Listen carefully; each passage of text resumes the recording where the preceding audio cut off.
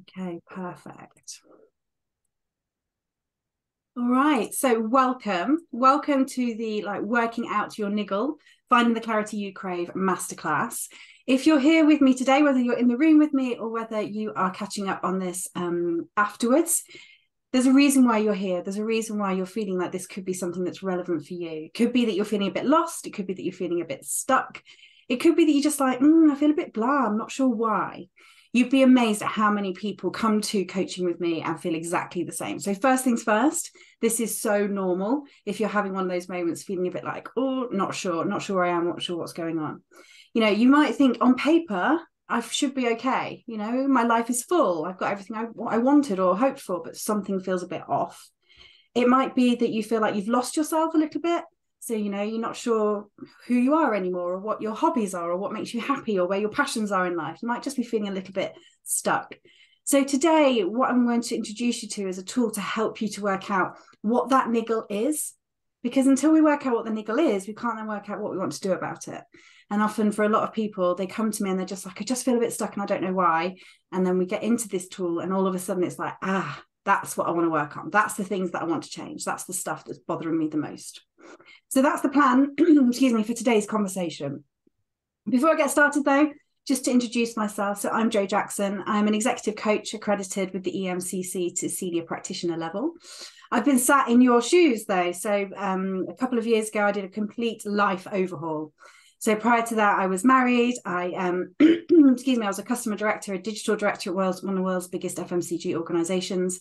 And I had that moment of something doesn't feel right. Okay. And I sort of sat there, felt a bit uncomfortable, felt a bit like I'd lost my mojo, started to feel quite anxious, started to feel quite stuck, and just realized that I wasn't being true to myself, but I couldn't work out why, because like I mentioned a moment ago, on paper, I had everything I've ever dreamed of.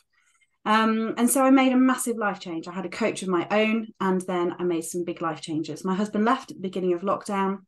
And then from there, I kind of said to myself, well, the only way is up, really. So I literally ripped up the life plan and changed everything. So retrained, and now here I am. So executive coach, working with mainly women in the space of life and leadership coaching, helping people who feel a bit stuck to find fulfillment and passion in their lives again. In terms of me, like behind the scenes, if you like, I'm partial to a delicate Provence rosé. I'm an absolute sun worshipper. My friends and family are everything to me. And I'm a very proud auntie to a little poppet called Phoebe, who's literally the best thing ever. I am very passionate about people. So I absolutely love people. I love how we work. I love getting into our mindsets and all those sorts of things. So for me, this is a dream come true to be able to put my passion and purpose together. So I've been the line manager, I've been the senior leader in a big organization, I've delivered results, I've defined strategies and all those sorts of things. But underneath it all, I've also felt stuck, lost, a bit unsure, and lost my way. So to help sort of bring my story to life, hopefully will reassure you about how you might be facing some things in your world as well. Oh, looks like Leslie's dropped off. Okay, so as you sit here now and you're thinking, okay, I come to this because I feel like something's wrong, I've got a bit of a niggle of some sort. The first thing we need to work out is, where is that niggle? So when I introduce you to this, the first thing we're going to do is work out, where are you now? Okay. What we can do is using this tool, we can work out where we are now to help us to work out where we want to be. So first things first, this is the Wheel of Life diagnostic tool that I'm going to be talking you through in today's conversation. This Wheel of Life diagnostic tool it's an awesome tool. It's quite simple in its context, but it's a really powerful little tool. And it was introduced by Paul Mayer in 1960. His logic was that to make our lives feel fulfilled and whole, these 8 different elements of our lives need to be in balance with each other. Okay. So the 8 different elements that he captured here was career, finances, family and friends, love and romance, fun and leisure, personal learning, health and well-being, and physical environment. So just let me break some of those down for you. So career, I think finances, family and friends, relatively obvious. Love and romance, we're talking about our romantic sides of our lives. Fun and leisure, that could be anything from travel and trips to hobbies. It could be big stuff, but it could also be small stuff. So it really depends on how you define the concept of fun and leisure. It's how you spend your free time, where you are spending your time when you are relaxed, rested. Personal learning, this is all about feeling as though we are progressing in our lives, feeling as though we're learning something. Now, that could be a new skill, but it could also be about learning about ourselves. So the breadth around personal learning, again, really depends on who you are and what that means to you. Health and well-being, I think, is relatively obvious.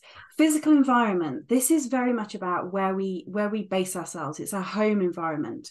It's the environment that we live in, but it's also the environment we work in, and potentially also the way that how we share that environment with other people. Okay, so thinking about physical environment in that piece. So the 8 elements of the wheel of life, and if we can find some balance and some clarity in all of these, that will help us to feel happier, more fulfilled, more settled in our worlds. So how do we work out where we are on this wheel of life? So what you'll notice is that the wheel has got lines within it that go from 1 to 10. Okay, so 1 at the center, 10 at the top. 1 means we're very unsatisfied with that element of our lives. 10 means we're very satisfied with that element of our lives. So what we're going to do is we're going to score each of those 8 segments with a number between 1 and 10 about how satisfied we are with that part of our lives. Now, my counsel to you is be really what's the word? Just be honest. Try not to overthink it. Just go instinctively with a number. Also, there is no right score here. So one thing we can always try and do is we'll put that as a 10 because, it's pretty good. Actually, what we need to do is really, really think, deep down, truly, how happy are we with each of these different elements? So this is all about understanding where our level of satisfaction is with each of these elements within our lives. So we start putting some dots on this diagram. So for example, here, I'm starting to build this, as you can see. Okay.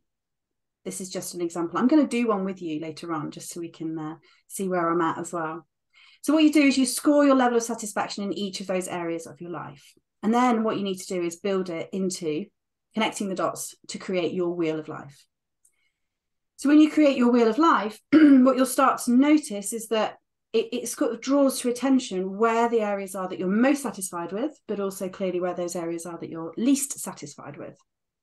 It will also start to make you kind of open your mind to where some of the connectivity is between the elements on the wheel of life. So, for example, you might have a really high score on physical environment, but you've got a low score on career. Now, why is that? Is that because you're dissatisfied with your career, but actually it's paying you pretty well, and so it's giving you a lovely home to live in? So you start to think about the connectivity between all the different elements on this wheel.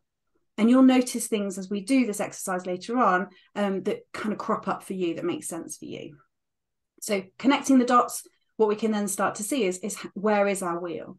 Now, what you'll notice is that this wheel is not a wheel, okay? Nobody's wheel is circular. Nobody's wheel is perfectly circular. And if yours isn't either, that's totally to be expected.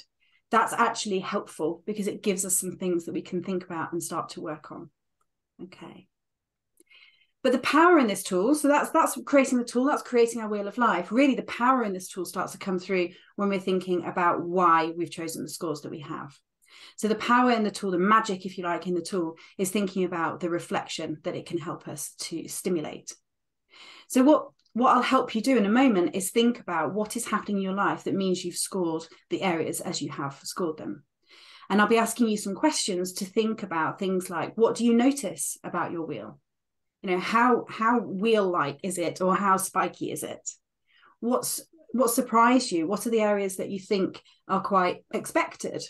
Which are the areas you want to change, or which are the areas that you're actually quite reassured by? And what we'll start to think about is how can you start unpicking your wheel of life to understand what your priorities are moving forwards? What are the bits that you want to try and solve? Once we've done that, we then work through and go into thinking about the changes that you might choose to make. Okay, so based on your reflections about your wheel, we then think about, okay, how does it make you feel? How does it make you behave? What changes and choices might you choose to make? And to do that, we then start exploring those themes in a bit more detail. This is when, if you like a journal, if you like writing down your thoughts, a journal is a really good opportunity for you to capture your thoughts and support your reflection. If you're thinking, you may choose to speak to someone that you trust. It might be someone with like a friend or a peer, a confidant, a partner, something like that. Or you might want to work with someone like me who's completely impartial to try and explore your thoughts and take the conversation further. What you can then do is start thinking about how you can then define your goals. So if those things are things that you want to change, how might you choose to change them? When might you choose to change them? What are the implications of making those choices? How could you make those choices? How do you need to be resourced to make those changes and choices as you go forwards? That's when you're setting those goals, then you can start thinking about the positive outcome. You can start moving yourself forwards rather than feeling stuck in the niggle, as we call it. You then can create a plan and then obviously deliver the plan in a way that is really, holding yourself to account. So being really realistic about your plan, but at the same time stretching, helping you to get to a really good place in moving towards your goals. Okay, so it's now time for us to have a go with this tool. All right. So for those of you who are catching up on this, I'm now going to take the team here through a guided coaching conversation. So I'm going to stop record for now. But if anyone wants to catch up with me afterwards and have a conversation about their wheel of life, please feel free to do so. Okay. So ladies, have you all got